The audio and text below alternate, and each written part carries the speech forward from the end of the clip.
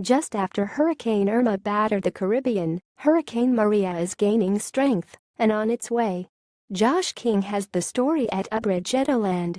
U.S. Virgin Islands. A little more than a week after Hurricane Irma devastated several Caribbean islands, another extremely dangerous hurricane is sending volunteers and others fleeing to safety. Delta Flight 9770 from St. Thomas is expected to land at Hartsfield-Jackson International Airport Monday night.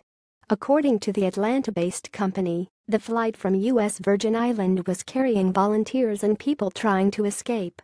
It was the last one to take off from the island as Hurricane Maria churned its way through the already battered Caribbean. As of 5 p.m. Monday, Hurricane Maria was classified by the National Weather Service as a Category 4 storm expected to bring life-threatening storm surge and flash flooding across the Leeward Islands, the British and U.S. Virgin Islands and Puerto Rico. Hurricane Maria Advisory 10 Maria becomes an extremely dangerous Category 4 hurricane.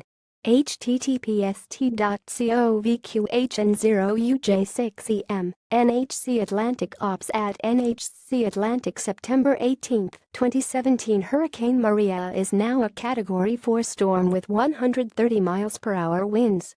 Moving northwest. Here's the latest forecast track.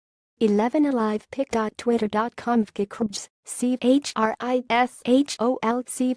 V11 Alive at Krishalcombe September 18, 2017 WXIA TV